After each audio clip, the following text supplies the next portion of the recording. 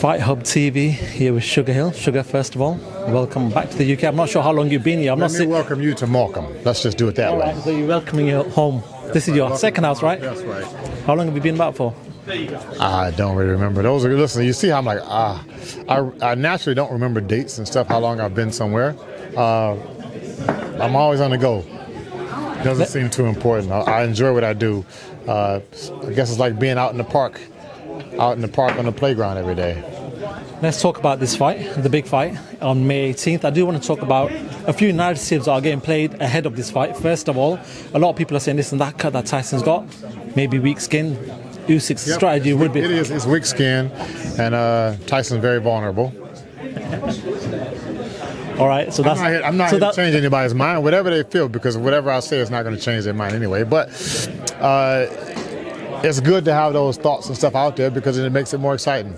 Has the game plan changed, though, slightly? Have you had to accommodate for that cut or anything? No, nothing's changed. Why change anything? Because he's got a cut. Listen, the game plan in any fight is what? What's a boxer's job supposed to be, really? The art of boxing is what? To not get hit. To hit and not get hit. So yeah, what are we going to do? Say, oh, Tyson, don't get hit any less than what you do. I thought that they already said that Tyson was what they call it, the least getting hit heavyweight in history or something like that.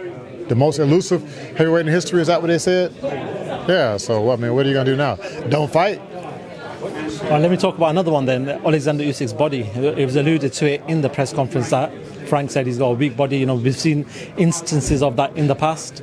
Is that something that you guys have sort of taken forward? And I heard he was on the body bag today with yourself. So how was that? Listen, for me, you hit whatever's open. If the body's open, go for it. If the head's open, you go for it. If the left side's open, you go for it. If the right side's open, you go for it. I mean, and I understand everybody's point of view about the body. Oh, he's got hit to the body twice and he's weak. But you know, I'm not banking everything on going to the body. Like I guess what you're asking me is that the game plan? No, it's not.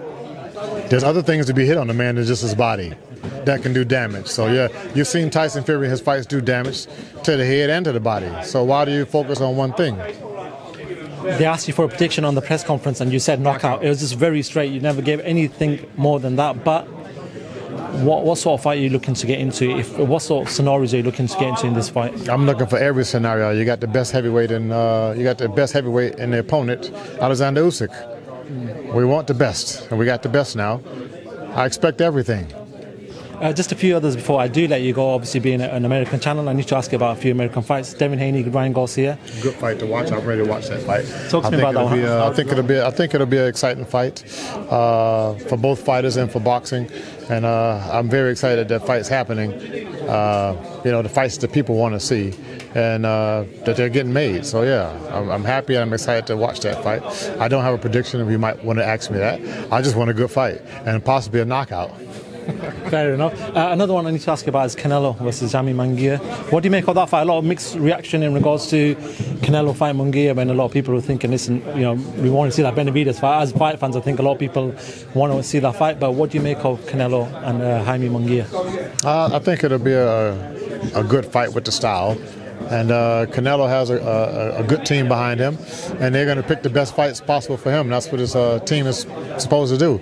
I think Tyson touched on it earlier today when he mentioned the promoter's job is to do what the promoter's job is supposed to do, what's best for the fighter. So whatever they're doing for Canelo, it's obviously supposed to be for the best for Canelo. It's not supposed to be the best for the opponent or for the best for the people. Actually, final. It's like a child. You're going to do the best for your child, not some other kids or random children. Yeah, it's just that simple, I guess, if that makes things a little bit more clear.